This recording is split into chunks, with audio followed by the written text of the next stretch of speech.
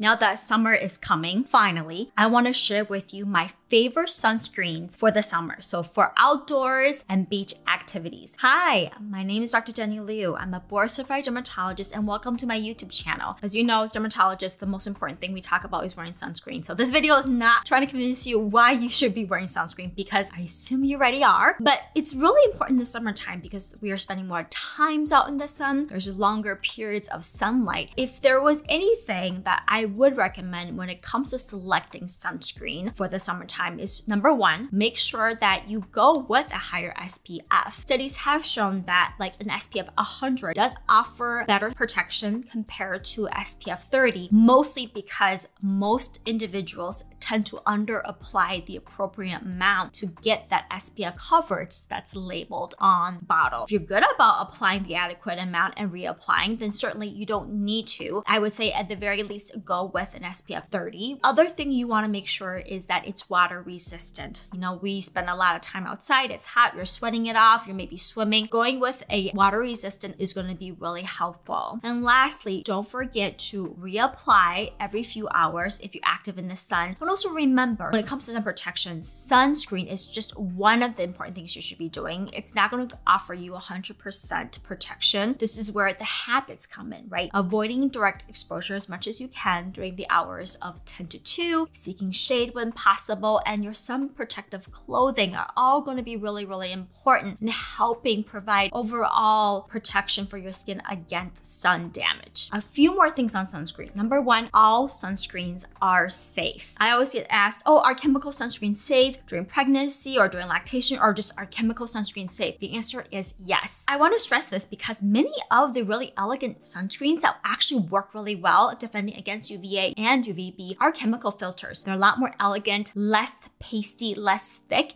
and apply very nicely. Many of the endocrine reproductive derangements that's been talked about that's controversial is really stemming from animal models, fish models, rat models, given much higher concentrations that human would ever get. And just to give you an idea, to reach that level of concentration, we as humans would have to apply 2 milligrams per centimeter square. So that is the proper amount to get the SPF protection. But that amount to our entire body surface, literally from head to toe, every single day for 35 years. I don't think anybody will get there, even if you are an avid sunscreen wearer, right? Now, the other thing I want to mention is applying adequate amount. So for the average adult, it's about 1 ounce, so a shot glass full of sunscreen to cover your head to toe to get that adequate SPF coverage. Obviously, if you're a bigger individual, you may need more. If you're a petite person like myself, you may need less. But making sure that you are applying the adequate amount and reapplying every few hours is really key. Okay, now let's get into my sunscreen recommendations. First one is from Roche-Posay, their Anthelios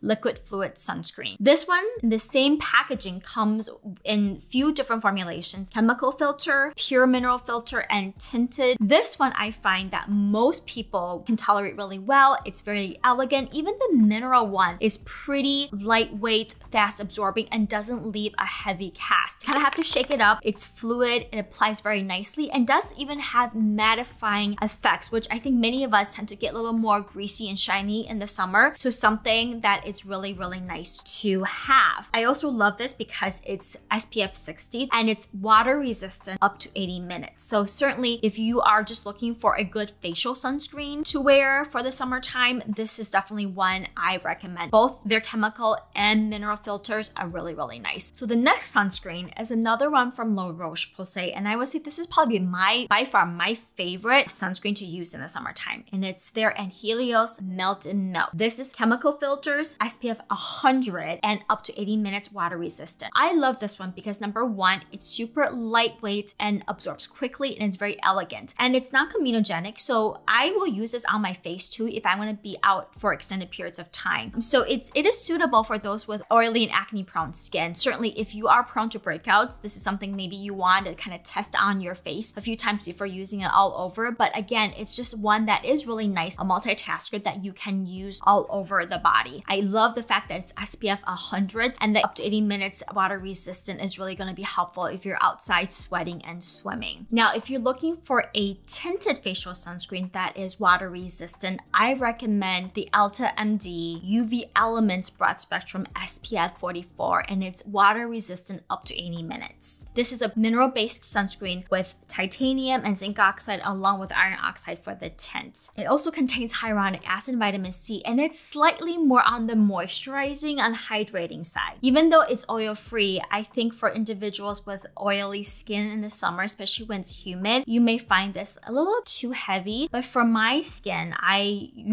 love wearing it in the winter time. If you're looking for another really lightweight sunscreen that is great for face and body, one I really like is from Neutrogena from their Hydro Boost line. Hydro Boost Gel Moisturizing Sunscreen Lotion SPF 50, again up to 80 minutes water resistant properties. And this is really, it's just like their Hydro Boost Gel Cream that, we all love, that's really lightweight, absorbs quickly, but with chemical filters. It's very similar to the Roche-Posay in the sense it absorbs really quickly. I do find that with the gel cream, because it contains hyaluronic acid, it may be ever slightly more sticky, but again, it's just very subtle differences and it absorbs really nicely. And it's another one that I think is a great option if you're looking to simplify and just wanting one sunscreen that's nice and elegant, non-sticky, that you can use on your face and body. If you are more prone to irritation, have rosacea or sensitive skin, mineral sunscreens for the most are going to be your better friend. One of them is from Cetaphil. Cetaphil's Sheer Mineral Face Sunscreen. This is SPF 50, up to 80 minutes water resistant. This is a facial sunscreen. Certainly you can use it on your body, but it is a smaller tube. And it's very similar to the La Roche-Posay where you kind of have to shake it up. But I do find that of all the drugstore sunscreens that are pure mineral based, really suited and ideal for sensitive skin, this is by far the most elegant. It doesn't really leave much of a white cast once you give it time to absorb on your skin. Lightweight and non-sticky, and really even great under makeup. Another option if you're looking for one to use on the whole family, for kids, or you have sensitive skin, is from Vanicream. Vanicream is a line that is really ideal for those with more sensitive skin. Vanicream's mineral sunscreen, the very first ones that came out, were very white and pasty. The newer formulation are slightly better, but because of just the way mineral sunscreens are, it is still kind of white and pasty. Certainly a great one to use if you are looking for just a good mineral sunscreen that's going to cause less irritation on your skin, that is water resistant up to 80 minutes, is SPF 50. When it comes to mineral sunscreens, I have a hard time finding one that is water resistant with high SPF, that is mineral based, that is elegant to apply all over on the body, that doesn't feel heavy and sticky. And here, this is where I tend to lean more towards chemical filters because of those reasons. So one more sunscreen I want to mention is a Japanese brand, and in general, many Asian sunscreens are just really elegant and nicely formulated that sits well on your skin under makeup, that doesn't feel heavy or tacky. And this one is from Bioré, UV Aqua Rich Watery Essence, SPF 50 and PA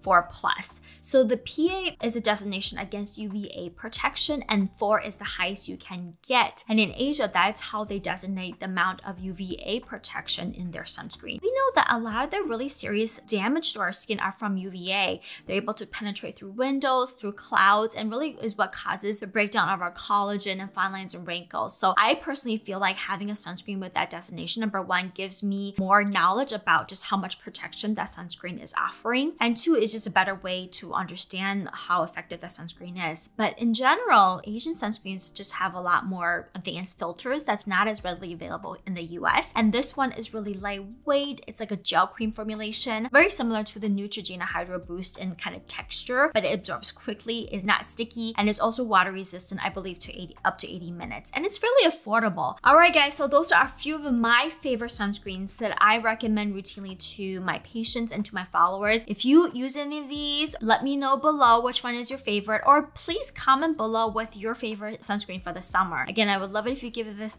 video a thumbs up and subscribe to my channel. You can learn more about my content on my social media accounts, and I will see you guys next time. Thanks for watching.